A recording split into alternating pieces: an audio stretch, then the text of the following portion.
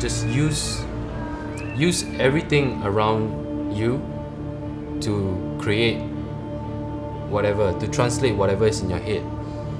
You know, you don't need like fancy equipment. You know, everything can be built with your bare hands. That engraved in my head, that way of operating engraved in my head so deep until like that was I used that way of working to evolve to operate in every sense of my life, you know. That's hardcore, you know. That's, you don't need anything, you just need your surroundings and you can evolve, you can build something, and that kind of satisfaction is priceless, and that's success.